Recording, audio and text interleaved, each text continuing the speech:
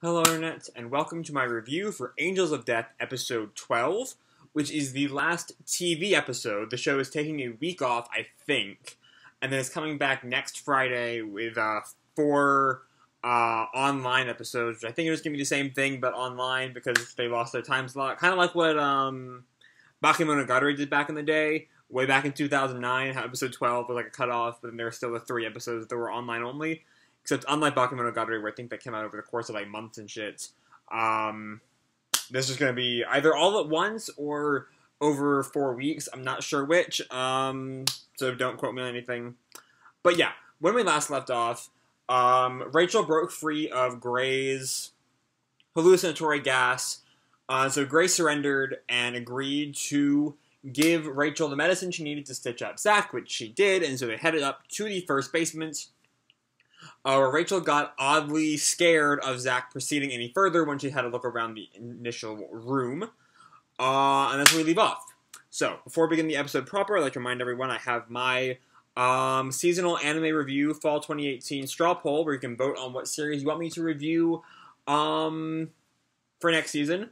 Much like how Angels of Death got on the channel, it was not a series I was looking into at all when it first came out. Back in July, but then it got support on the straw poll, and so I voted for it. So I reviewed it, So if you want to see more series like this in the future, go down in the description and vote. Yeah, so moving on to the episode proper. When we pick up a bit before where we left off last week, with Zack investigating the room like we saw, and he opens the door, which is where we left last week, and he goes into the new room. Let me move my camera up a little bit. And he goes into the new room, and he sees these two people stitched together. And they're mostly in silhouette, except for the red stitch marks, as I recall. Which is a nice way to signal, for those of you who have not figured it out yet, this was Rachel who did this. Because as we've seen way back since episode 1, Rachel knows her way around a stitching needle. And, to put it lightly. And so when we see these stitch marks on these corpses, it's really clear that whatever happened here, this is what Rachel did. This is probably Rachel's house. If not, it's a copy of Rachel's house, whatever. But, it's pretty clear what, that Rachel was the one who was responsible for all this. And so, as Zack has not put this together, because he is not an anime viewer who understands that things are only put in to mean something most of the time. And so he doesn't know what's going on. And before he can figure it out, Rachel gets super agitated and, begs Zack to just hurry up and kill her now. And, right then and there, screw the whole escaping thing, just murder me. Which is super selfish, by the way, which is actually kind of weird, because they made a whole thing in the last arc that Rachel isn't actually selfish. That's just Gray wanting her to think that she's selfish when she's really not. Except here, she's more than willing to abandon Zack to this floor, rather than, have Zack learn what she did. Which is kind of, I don't know, just feels slightly out of character, I guess? Yeah, I don't know, it seems kind of weird. It seems that but it seems like it's not that she wants to die right then and there. She absolutely wants to die, as her whole character arc is wanting to die. But, it seems that it's not that she wants to abandon Zack to the floor. She just really does not want Zack to learn the truth about her. Which is interesting, given that what we learn about her, I'm assuming there's more. I'll get to that later. Put that off for later, don't worry. But so, Zack goes to investigate the house some more.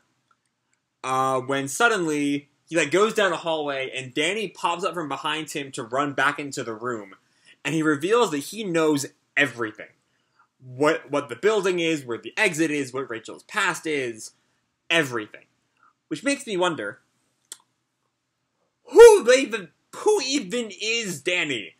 Who is this person? He was one of the lowest of the floor masters, and he just fucking knows everything? Does everyone besides Zack know everything? Because, when Gray shows up later, he implies that Zack was slightly different from the other Four Masters. And because he had known nothing but killing, he was, somehow pure or something. So maybe that lays into why Zack doesn't know everything about the building, and Rach and Eddie, Kathy, and Danny all do know everything about the building, and Gray, of course. But yeah, I don't know. Don't know where to go with that. And so Danny locks the door. Zack tries to slice the door open when he discovers the door is made of metal. And so Danny tells him, go investigate the floor and then I'll let you in, knowing that he'll learn whatever horrid thing is in Rachel's past. And that'll make him reject Rachel? I don't know. It's still really vague what that's supposed to do. And he goes through a list of pretty basic puzzles, I guess, you know, or basic traps. Like the ceiling, like, collapses on him at one point, and he gets out of the way, and then some darts pop up, and he, like, slices the darts with his scythe, which is really weird. And then he sees, you know, the key in the bathtub, and he goes to pick it out, and gets attacked by piranhas. And I feel like that would just be a lot more engaging while playing Angels of Death, the game. But, like, watching the show, it's just kind of fodder, I guess. Just kind of filling time. I didn't really think it really added all that much to the plot. So, yeah. There was one thing that did work, though, and that was after the key and the piranha trick, he walked onto some, like, hollow wood, and he collapses, and it collapses under him, revealing a bunch of spikes, and he barely catches on with his scythe, holding it, like, horizontally, and you see, you know, the wood starting to crack under the scythe head, and that worked real well. That was a really nice, like, really upped the tension. I was like, oh shit, I know he's not gonna die, because, like, there are still 4 episodes left, though at that point I wasn't entirely sure, because, like, I had heard that 12 was all of a sudden a surprise ending or something on MAL, it said it ended at 12, but the scythe starts to give way, and someone walks up to it, and it's really tense. And then we find out that it's Gray, who has come back up to help Zack, I think is what he's here for. So yeah, he helps Gray, or helps Zack. Zack's falling to his death, and Gray, like, picks him up, you know. And Gray finally reveals what this place is. And we get into a bit of his backstory.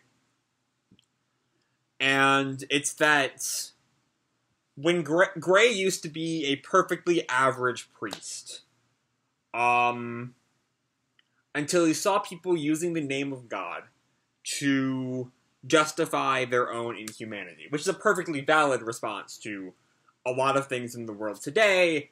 And honestly, depending on where that little plot point goes, maybe there's some kind of larger critique at work. I don't know. Right now, it just seems kind of surface dressing for, you know, murder antics. But Gray got so fed up with that, and he started wondering how God sees that. And so he thought he would stand in the place of God himself, right? Is that it? And then he created this place. This is where it gets confusing. He saw himself as God, and for some reason that meant he had to create a murder building.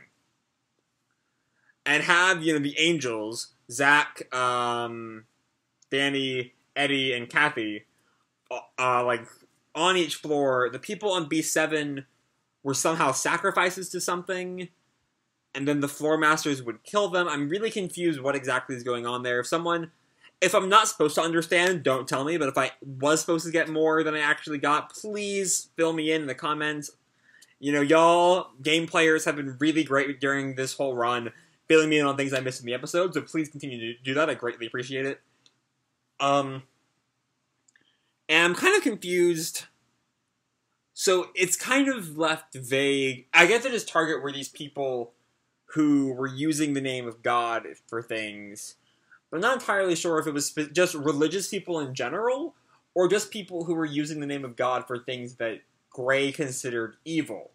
Because, like, if so, I get why Rachel being considered religious. You know, Rachel's whole reason for not just killing herself is because God says no. She's a very Christian person, very Catholic. And so if it's just to kill religious people broadly, I get why Rachel will be brought here. Though, admittedly, what we get confirmed about her status as a resident of the first basement kind of throws everything into doubt. I mean, but, like, if it's just for those who use the name of God for evil, is it like, did she justify the parent murder by In the Name of God somehow. I don't know. There's a whole lot we don't get. There's a whole lot still left open, and I hope what we get at the end of the episode was not the full story. That Rachel had killed her parents and stitched them together, because that's just kind of weird. Like, it's compared to everything the other Floor Masters have done, a simple murder is kind of trivial. And given that there's some kind of pause before we see Zack's wide reaction, I imagine we just didn't hear what he's actually reacting to. I'm skipping ahead to the end, because that's really what I want to talk about in this video. Because I don't see Zack... Zack murdered his own parents. So why would that be a big thing? Why would Rachel... does she think that... he wouldn't believe that patricide and matricide are some inherently awful thing, because he committed it. He did that. And that wouldn't be enough for him to hate her. So I don't quite understand what's going on here. So I imagine there's some greater thing that we'll see in the intro to the next episode. 2 weeks from now, 2 weeks to wait. Both this and Boruto, I thought by waiting, sure it would suck that I've already waited so long, but at least I've already waited most of the time I'll have to wait. But no, they're both taking a week off, and in Boruto's case, a week and a half. That's besides the point. So yeah, we have a long time for that.